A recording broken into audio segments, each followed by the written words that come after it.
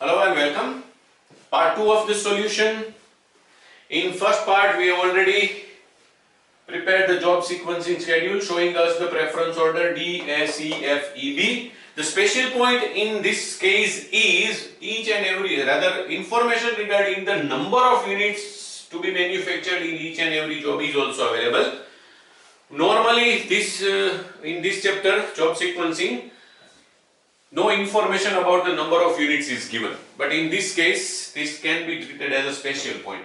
Now we are going to prepare the statement showing minimum total time elapsed and idle time, and for that we have to follow this order.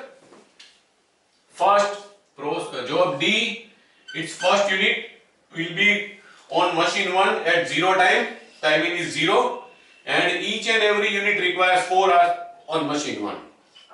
0 plus 4, its timeout will be 4.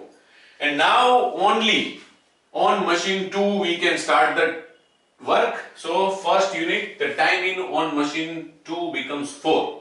And this 4 hours is the idle time of machine 2, because machine 2 has to wait. When machine has to wait, there is idle time. When job or unit has to wait, there is no idle time. This is a very important rule to determine the idle time. Only if machine was waiting, then there was idle time. Yes? Now second unit will be started after 4 hours. 4 plus 4, its timeout will be 8. Yes, so 4 plus 6, the timeout was 10. Now in this case, unit has to wait, because machine 2 is still busy with unit number 1, and machine 1 has released unit number 2. So unit number 2 is waiting, and since the unit is waiting, job is waiting, there is no idle time. Okay? And now when the turn of unit 2 will come, 8 or 10, whichever is later, because after 10 hours only machine 2 will be ready to accept unit number 2. 10 plus 6, 16. D has 5 units. Unit number 3, its time in on machine 1, 8. 8 plus 4, time out on machine 2, 12. At this point of time, see, machine 2 is busy with previous unit, so this unit has to wait. Unit or job has to wait, no idle time. 12 or 16, whichever is later, will become time in. 16 plus 6, 22. Fourth unit on machine 1 will be started after 12 hours. 12 plus 6, after 16 hours it will be completed. At the end of 16 hours, see, machine 2 is busy on processing unit number 3. So unit 4 has to wait, unit has to wait, no idle time. And the timing will be 16 or 22, whichever is later. 22 plus 6, 28, it's timeout. Fifth, the last unit of job D. Time in 16, 16 plus 6, time out 22. No, I had made a mistake. Here it should be 4, so it will be 20. How did I come to know about my mistake? 5 into 4, it should be total 20 hours. You too, I suggest you also try to do this thing when you are writing in your notebook or in your answer sheet. Of course, for everybody it is not possible, but you can create a habit of this kind of in between assessments or checking. It's okay. 20 or 28, whichever is later, 28. 28 plus 6, 34. Okay. Now, job D is over. Okay. Now what? Second turn is A. A, first unit.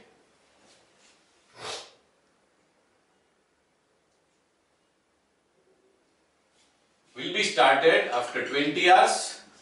20 plus. Now in job A there are 3 units and on machine 1 each unit requires processing time of 6. So 20 plus 6, 26.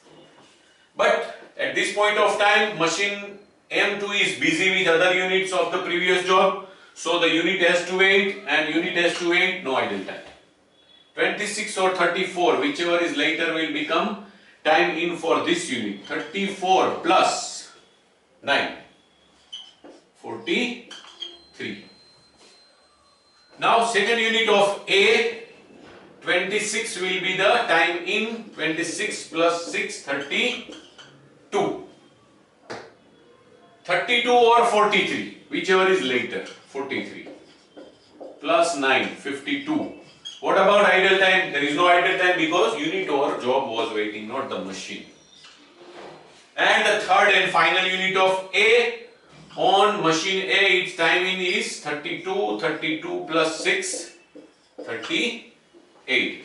Again the unit has to wait, there will be no idle time. 38 or 52, whichever is later, is time in. 52 plus 9, 61, its time out. 3 units, that means job A is over. Now it is turn of C. And in C we are going to manufacture 2 units. First unit, time in 38, 38 plus C, 1 unit requires 7, 45, 45. Again the case is unit or job is waiting and not the machine, no idle time. 45 or 61, whichever is later, becomes time in. 61 plus 12, 73. Second unit on machine 1, time in 45, 45 plus 7, its time out on machine 152. But at this point of time machine 2 is busy with these 2 previous units, so unit has to wait and therefore no idle time. 52 or 73, whichever is later, becomes time in. 73 plus 12, 85. C, only 2 units, so C is over. Now it is turn of F. Job F, 3 units. Okay. 3 units. Unit number 1, time in 52, 52 plus 7 hours, 59. Same scenario, unit is waiting and not the machine, so no idle time. 59 or 85, whichever is later, 85 becomes time in. 85 plus, it is job F, 1500. Second unit of F, on machine 1, time in 59, 59 plus 7, 66. Okay, 66. The same scenario, unit or job is waiting and not the machine, so no idle time. 66 or 100, whichever is later, so 100 becomes time in. 100 plus 15, time out is 115. Third unit of F, time in on machine 1, 66. 66 plus 7, 73. Again the case, machine is not waiting but the unit is waiting, so there is no idle time. 73 or 115, whichever is later, becomes time in. 115. 115 plus 15 hours required, 130 will be its time out on machine 2. But F is over, 3 units. And now this is turn of E. E, 2 units. First unit of E, time in on machine 1, 73. 10 hours. Processing time required for each unit on machine 1. 73 plus 10. 83. Same scenario. Unit is waiting, not the machine, so no idle time. 83 or 130, whichever is earlier. So 130 becomes the time in. 130 plus 9. 139. Second unit of E, time in on machine 1, 83. 83 plus 10, 93. Again same scenario. Unit or job is waiting and not the machine, so no idle time. 93 or 139, whichever is later. 139 becomes the time in. 139 plus 9, 148 will be its time out. He has only 2 units, so he is also over. Now the last turn of B. B has 4 units. B. First unit, time in 93.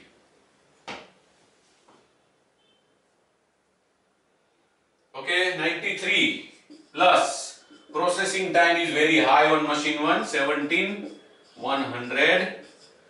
10. At this point of time, machine B is busy, so machine is not waiting, so no idle time. 110 on 148, whichever is later becomes the time in. 148. 148 plus, what is the processing time? It is 8. 156. Second unit, time in will be 110. 110 plus 17. 127. 127. Okay, now the same scenario is there. At this point of time, machine 2 is busy, so for machine 2, machine 2 is not waiting, so no idle time for machine 2. 127 or 156, whichever is later, so 156 will become the time in. 156 plus 8, 164. Okay. Now third unit, because B has 4 units. Time in 127, 127 plus 17, 144. Again the same scenario, machine is not waiting because machine is busy in processing the previous unit. So the unit or job is waiting and no idle time for machine 2. 144 or 164, whichever is later. 164 becomes the time in. 164 plus 8, 172. Okay, now what? Fourth and last unit, on machine 1, the time in will be 144. 144 plus 17, 161. Job B is also over on machine 1, but on machine 2, what is the scenario? Machine 2 is not available, or machine 2 is busy at this point of time. So again the scenario is same, unit or job is waiting and not the machine, so no idle time for machine. 161 or 172, whichever is later. 172 becomes the time in for last unit. 172 plus 8, 180. That is the total time elapsed to complete all the 6 jobs. Yes, 161 is total time elapsed on machine 1 only. Now 3 into 6, 18, plus 4 into 17, 68, plus 2 into 7, 14, plus 5 into 4, 20, plus 2 into 10, 20, plus 3 into 7, 21. The total comes to 161. 161 total processing time on machine A. So our workings on machine A are correct.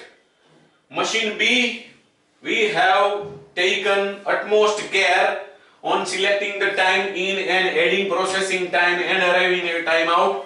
So we are sure on machine 2 also we have written everything correctly. The last point is minimum total time elapsed. This is one kind of final answer. It is 180 hours. Idle time,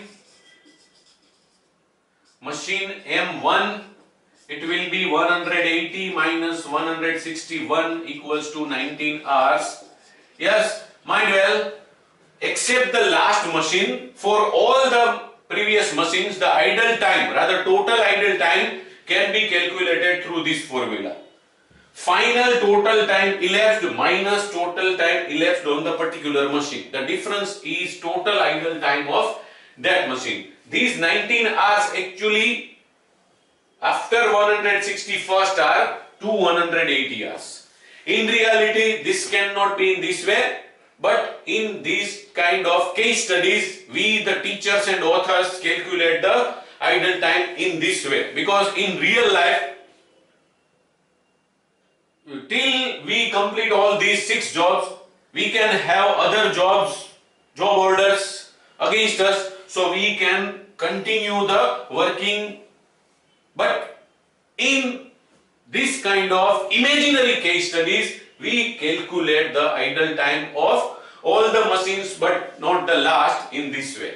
In case of the last machine, the idle time is found as the grand total of the column of idle time, which is 4 here. So idle time for machine M2 is 4 hours. That's it. Thank you very much.